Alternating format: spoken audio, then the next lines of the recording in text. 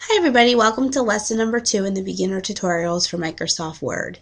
In this tutorial, I'm going to be teaching you how to format text, insert clip art and word art, and align your text. As you can see, this is an example of the skills that I've just mentioned, and this is something that I utilize in my first grade classroom. It's a Media Center rubric / checklist that my students use when they're evaluating themselves on their behavior in the Media Center.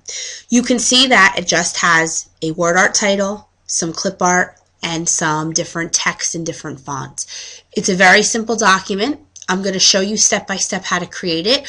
I will be using another sample to show you how I got to through these steps without wasting time by typing all of the text. I already have the text here and some clip art. I will show you how to insert it all and format it, but rather than waste time typing sentence by sentence, we're all adult educators. We've been teaching for a while. We know what's suitable for our ages and of students in our classroom and what material we teach. So I'd like you to follow along with me. I will be giving you time at the end to create your own sample that you'll be uploading onto our Google site that others will be also able to access. We love to share our information, and it will also show that you've practiced and that you understand how to attain these skills. So let's go ahead and get started. Notice that my document, I'm going to go starting with the formatting text first. I have some smaller text and I have some larger text. These sentences up here that are a little bit bigger, I want to format them by changing the color, the font. I want to adjust where the text falls in the document. So if I highlight this first sentence, I can do all of my changes without having to undo this highlight. I can change the font. And I can change it to, let's go with this font. I can underline it. I can change the color by clicking this A, and there's a little black line underneath it. I can click it to be red. I can change the size in one of two ways. I can click this arrow next to the number and I can make it bigger. I can make it bigger by clicking the grow font, which is a symbol that has an A with an arrow pointing up to grow the font to make it larger, or I can shrink it down to make it smaller. For the purpose of this, I'm not going to use an underline. I'm just going to keep it bold. I've changed the font, I've changed the color, and I've changed the size. I unclick it, and I see that I would like this sentence in the center of my paper. Each of my sections of the checklist or rubric, the titles, I like to put in the center. So if I highlight that sentence, I come up here to the paragraph part of the toolbar and I click the center alignment. It brings the sentence right into the middle. There are different options you have. You can click it to the left. You can center it. You can justify it to the right, or I'm sorry, you can align it to the right, or you can have it justified. I personally like center. It's really what your preference is. So I've made changes to this sentence. I'm going to go ahead and highlight down here. I'm going to keep it the same size and the same font, so I'm going to change my font. I'm going to change it to maybe this to be a blue font. I'm going to keep my size the same, and I'm going to center this sentence in the middle. Same is going to go for this sentence. Maybe I'll change it to an orange. I'll center it, and I'll change the font. And finally, if I highlight this sentence, I'll change this to a green, and I will center it and change the font. And there you have it. So I've taken black text and I've turned it in, added color. I've changed the font to make it a little bit fancier, and I've aligned my text into the center of my document. Now, how do I insert clip art? Well, if I take away these faces, there are two options that you can use to insert clip art. The first thing you can do is go into Insert, Clip Art, and you can search for the type of clip art you're looking for. Being that this document has to do with different types of faces, smiley faces, you can type sad face, happy face, straight face, a wow face.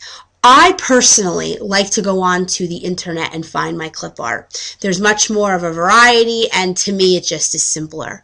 If I want to do that, I'm going to keep this document open. I'm going to click down into my internet, and it's going to bring me to Google, and that's the website, the search engine that I prefer. You can use Yahoo, Google, and what you're going to do is click images.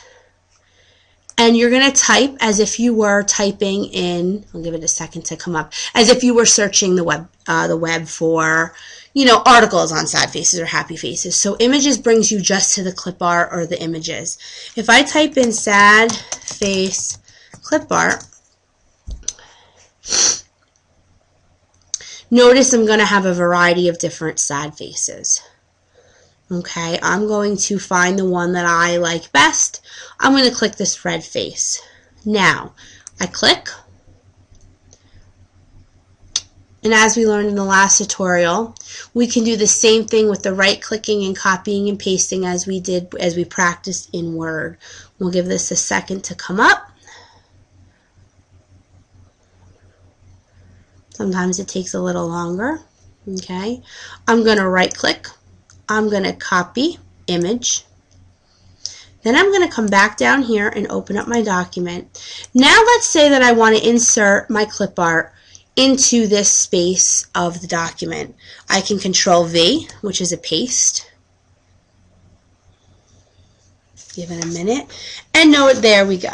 Okay, now in the next tutorial I'm going to show you how to format this image even more, but this is an awfully big face to fit in this small section of my document. So if I click on my sad face and notice that there's 4 corners that come up, I can drag to make it small. That's a good size, maybe even a little smaller. Okay, and I can click back home, and there we go. I've inserted my clip art. I, again, like things centered sometimes, so I will come up here. Now, if the image has to be clicked on, you have to see this little squares around the image. Click center, and it brings you to the center of your document. So now, we've inserted clip art, we formatted our text, and we would do the same if I wanted to insert a straight face. Maybe I would insert a happy face here. Maybe I would insert a wow, Mrs. Frasco, look at this face here. Okay, so if I'm going to do one more to show you, again, if you'd like to do this with me, I'm going to go open back up in the internet. I'm going to go to images. I'm going to type in straight smiley face clip art. Give it a moment to load.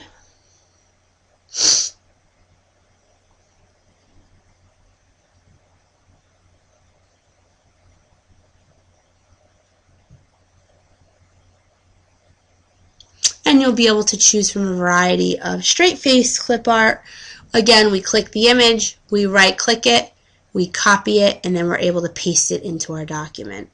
For some reason, the internet is moving just a little bit slowly, so I think I'm going to move on to the next phase of our project, and we can always go back and add some more clip art.